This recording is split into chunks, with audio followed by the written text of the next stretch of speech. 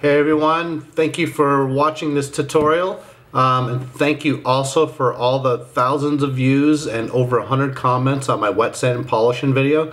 It's great to hear from everyone. I'm glad I was able to, teach you guys a little bit of something. So today we're going to talk about A-pillar rubbers, which the A-pillar is where the pillar comes down the edge of the windshield, front door bolts onto it. So some cars you have a rubber that goes between the fender and the door.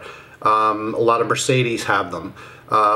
Sometimes they're very difficult to get off if you're trying to paint the fender and the door. So I've come up with a quick little secret that you may or may not ever use, but if you do, you're gonna be a rock star in your body shop.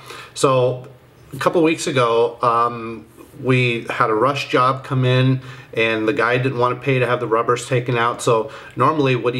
You either leave it and you blow over it, or you try to fine line tape it, which you know as much as I do is an impossible task.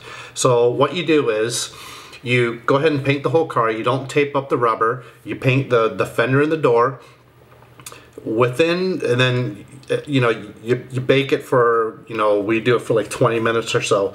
So what you do is what you would probably tape off the fender and the door really fine and take some black spray paint and spray over that rubber.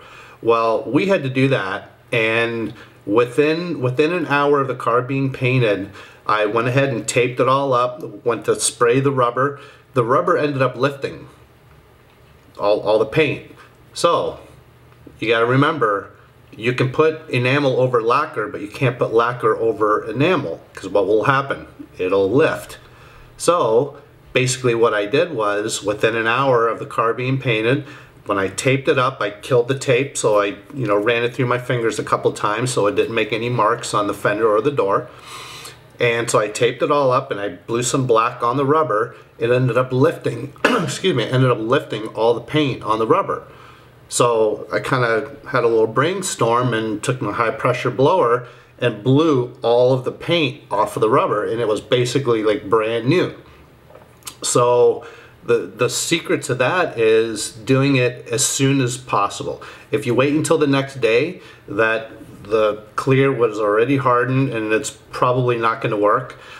So you need to do it within, I would say, within 2 hours of you painting the car. So it's a cool little trick. Some of those rubbers, you actually have to take the door off in order to put the rubber back on. And you know it's impossible to tape up and to make it look nice. So there's your quick tip for the day. Hope that helped. Cheers.